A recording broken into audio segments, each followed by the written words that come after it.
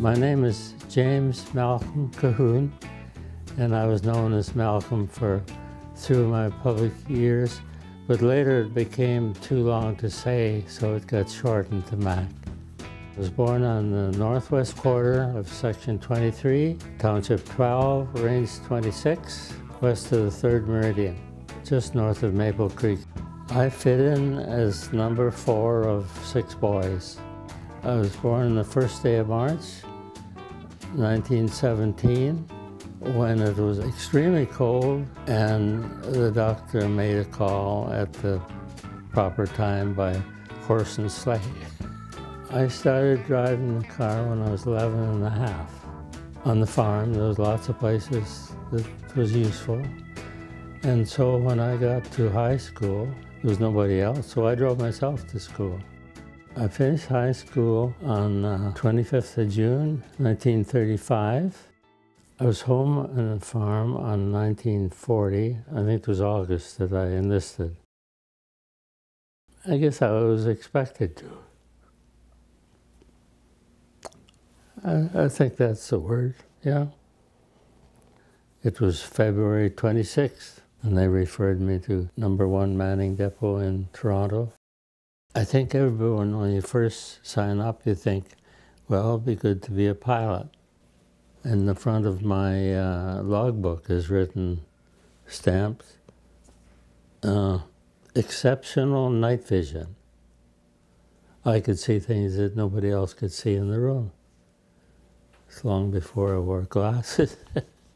So my job was strictly to make sure we got to the target and got on the track to go home that was specified. Otherwise, you'd be a lone duck sitting way out in left field.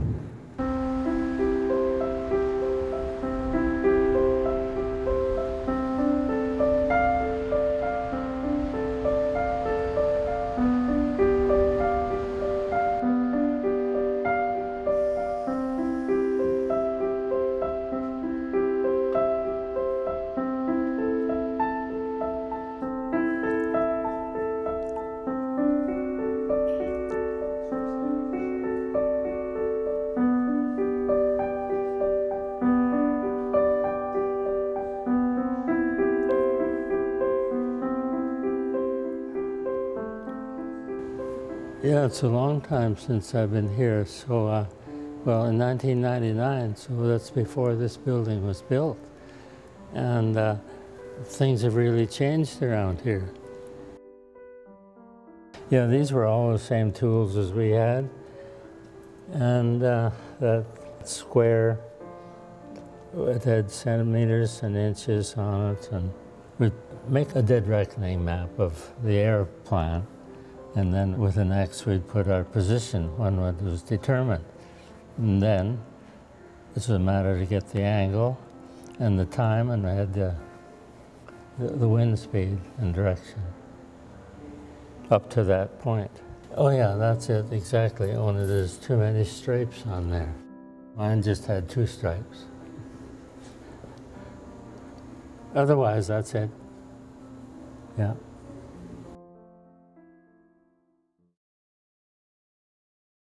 It was right across the front from us in the other section. We knew what was going on, but we had our own project that was ready first.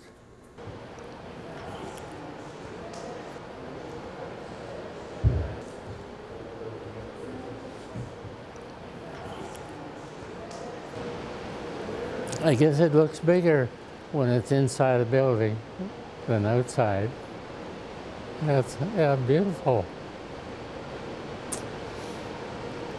Yeah, the only part of it is we had the older one, the first, before they went to the radial engines.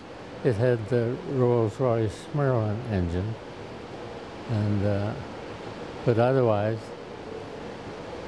it looks very, very nice, beautiful. I think about crawling in the bottom, getting ready to go on a trip.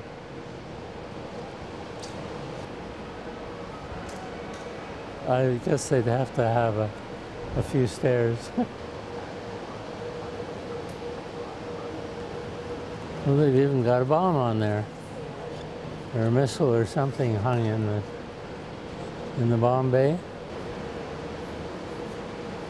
Here's where we went in. That looks higher than it was, but there was a ladder that they had on the truck that took us out. We'd stand that ladder up and poke our stuff through the hole, our parachute, my kit for navigation, stuff that all in, and then go up the ladder, and you get your hand inside and just crawl in the hole.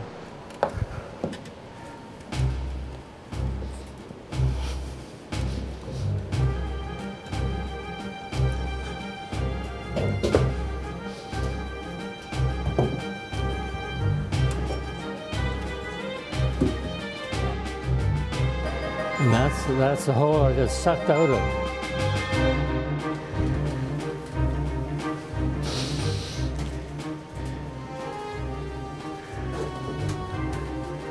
This is the engineer's panel to look after all the watts, the temperatures of the engine and the fuel supply.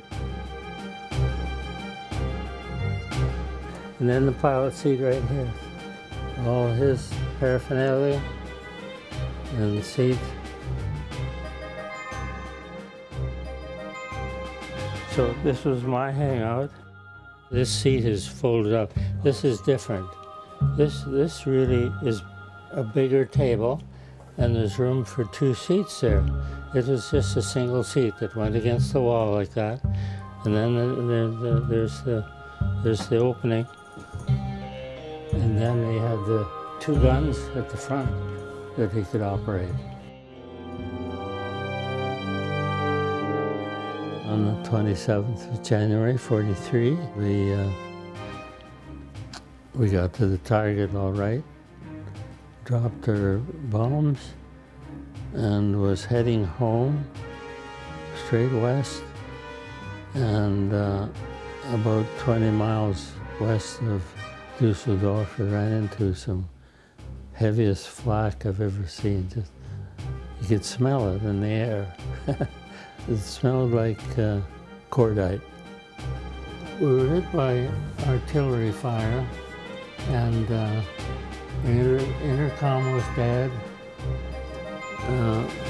Asked the bombing unit to go back and check out what was happening, or what the damage was. And he came back and says, "We gotta go right now."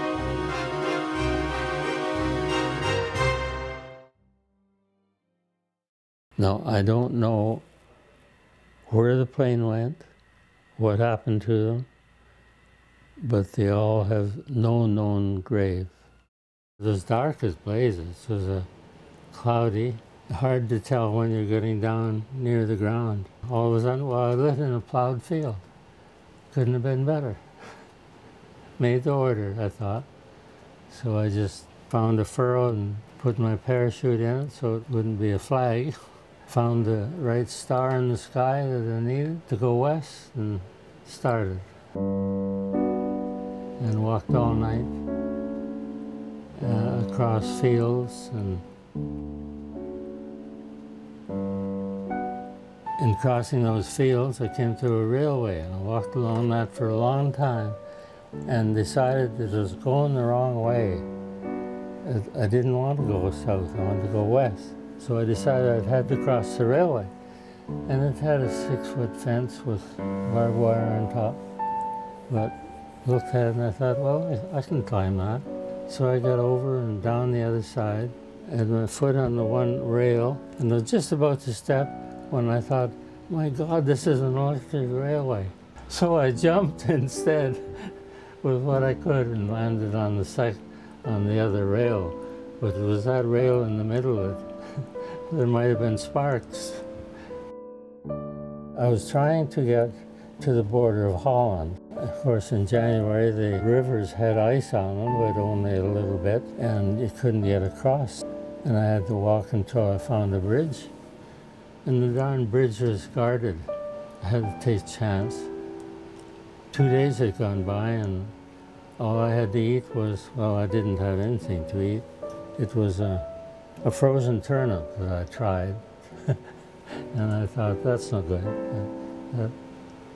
I'm liable to break my teeth and not have anything to eat either. So that was all I had. And after 2 days, that's about as far as you can go, you know. They caught me and said, "For you, the war is over." Because I had my uniform. I didn't have any other clothes. There was no animosity. There was somebody took me to Colquhoun, it was not so far away, and I spent the night in the jail there. I think I was there 2 nights. And the next day, I got a conducted tour on the railway along the Rhine River and saw all the castles and all the things that people pay big money to go and see. Right down to Frankfurt on Main. That's where the interrogation center. There they put you in solitary confinement for 2 weeks. And they visit you about every day, or they might let 3 days go in between. They want to know what signals were used, and I said, "Oh, I don't know anything about that." After that interrogation center, we were sent to a camp off Flag 21B, which was at Ceylon, Poland. It was only there about 2 months, which is a thankful situation. And then they moved us to Sagan, and that was home until January the 27th, same day I was shot down, 45. Our days were quite similar. There was a roll call in the morning where everybody had to get out of bed and get out there and get counted and make sure that we're all there. And we lined up in rows of 3 by a hut number. In each hut, there were 12 rooms, and in each room, it varied from 8 to 10. Guard would start 1, 2, 3, 4, 5, down the road, 100, whatever it was. So it was time for breakfast, which was 1 slice of bread and some coffee that wasn't fit drinking, but we drank it anyway.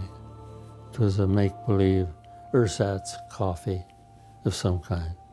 We also had some jam that was not fit to eat, but we got Red Cross parcels most times, and then that was lifesaver items. And there was always a can of jam, quite often some butter, and there might even be chocolate or 2. Oh, there was a can of Spam, a can of bully beef from Argentina, and a can of Klim, milk spelled backwards, which was good powdered milk. It was made in England. That was a lifesaver. The bread was made of, well, first of all, it was about the size of a loaf you'd get, a 1 pound loaf, but it weighed 4 pounds. And that was a ration for 1 man for 1 week. So we got pretty accurate of dividing it, notch here for half, and then you could figure pretty even slices to get the right number of slices for 7 days. So we weren't going to overeat one day and starve the next. It was well known that our duty was to escape if we could. And I felt that if we could devise a plan and pull it off, well then it gave us something to do, and we're doing something we were supposed to be doing. The camp was all up on stilts, so they could see under, and it was difficult to start a hole. The Great Escape wasn't until March 44. The wooden horse came first, and it must have been about November 43 that was completed. The plan was that they'd build this exercise horse that would get placed in a position that you could go back to. So without question, set it exactly in the same spot. But we kept exercising on it every day and kept it in use. And so they finally accepted it. That's the way we wanted it, and they weren't doing any harm, so they just let us go ahead. So that's when they started. When the horse got carried out, there was 1 or 2 men out, and the tools for digging.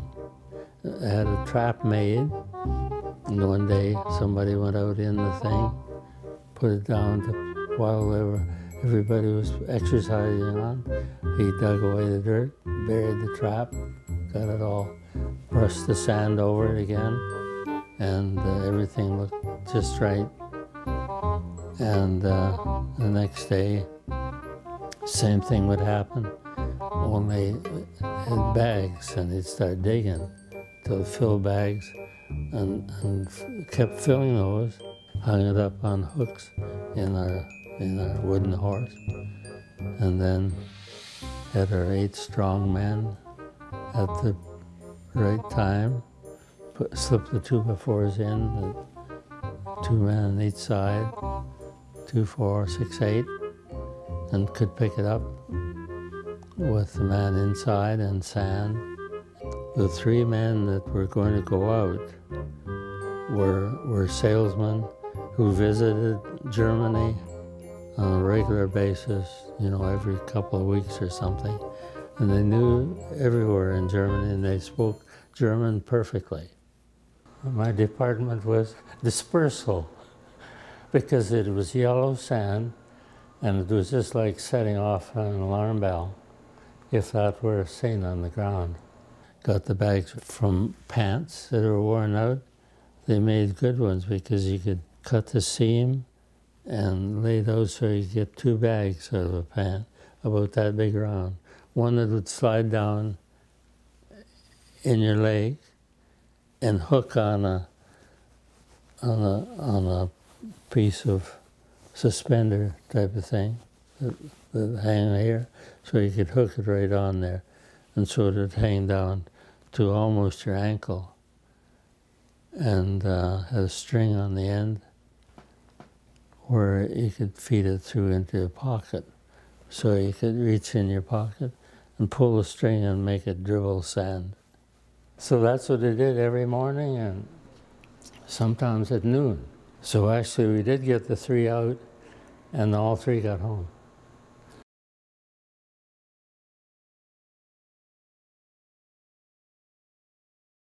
The escape from prison camps is no longer a sport. Yes, that showed up right after the 50 were shot. We knew there had been a big escape, and they had 250 ready to go. Of the 76, 3 got home, 50 were shot trying to escape. The other 23, they didn't bring them to our camp, sent them to other high security places that we didn't know about. So we decided, even though we had another hole dug ready to go, we never used it. And that was one that nobody knows about.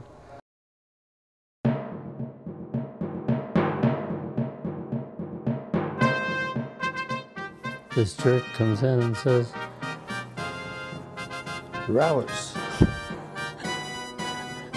tonight." And so we all were scratching around, what in the dickens can we do? We could hear the Russian army coming, you'd hear the artillery. And we never had the thought that what the Russians would surround us, you know, and just ignore us, keep on going.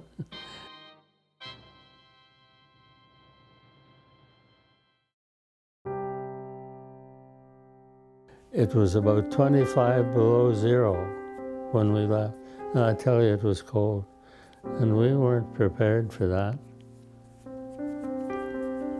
I had my flying boots. They were the first things to go on. And my white sweater, I used it as a pillow all the time I was in there. Didn't have much for mitts, but I had something. A train picked us up, and on each car it said 8 horses or 40 men. And they were the ones that hauled the Jews to the concentration camps. And so they just stuffed us full with the guard pushing people in until he couldn't push anymore. Took us to the northwest corner of Germany, up by Bremen, somewhere in there, into a camp, and we stayed there for 2 months. And early in April, the Allies crossed the Rhine. We were on the road again, going east. So we walked cobblestone roads right through Hamburg on the outskirts. And what a shock that was to see. Blocks and blocks of houses, the roofs all burned off, burned out inside, just the cement walls standing. Not a sign of life. Right through Hamburg to Lubeck. The Russians were on that side, Americans and the British in the north. So we were in that last little page. So on May the 3rd, that's when they declared the war was over. Hitler was dead. It took us about 3 days to figure out a plan. Are we going to sit here and wait for them to come and get us in a month? Or are we going to see if we can get home? So we decided, let's go home. We had enough. There were 5 of us that were traveling together. 2 of them said, well, we'll find transportation. That's wonderful. I said, I'll drive it. Nice little car, road map in the glove compartment. The Autobahn was just a few miles south of Lubeck. There was nobody on it. We drove to Hanover Airport, and the guard at the gate wondered, what's he going to do with us? I said, well, here's a plan. We don't have money to buy tickets, but we have a car of questionable ownership, and there's the keys. And he called the helper and he said, take these fellows and get them on the next plane out.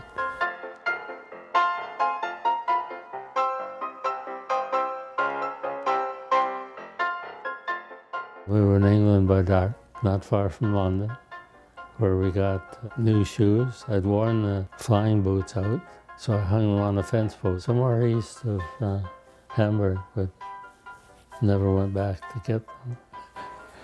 The next morning, we took a train to London. We were posted to Bournemouth to fatten us up a little bit. We couldn't eat very much. Stomach was full pretty quick. And we went to Piccadilly and spent the afternoon. The biggest crowd of people I ever saw in my life. I stayed at the Strand Palace Hotel and the Louis Pasteur. We were home to Halifax, and there was a train waiting and took us to Montreal, where it was a dispersal point. And we were there on June the 10th.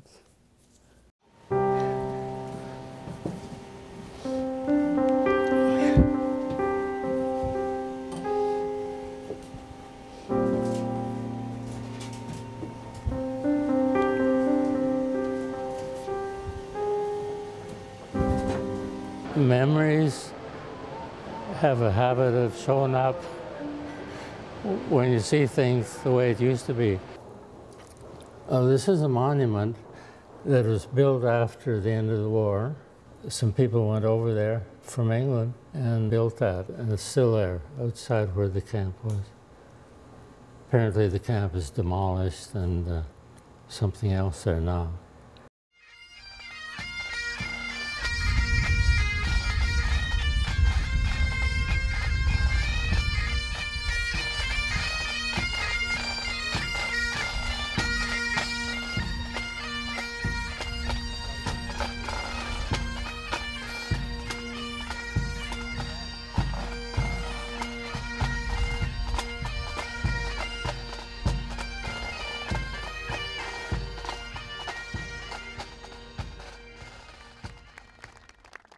welcome to you all. Bienvenue à tous. Warrant Officer Sagal, release the pigeon.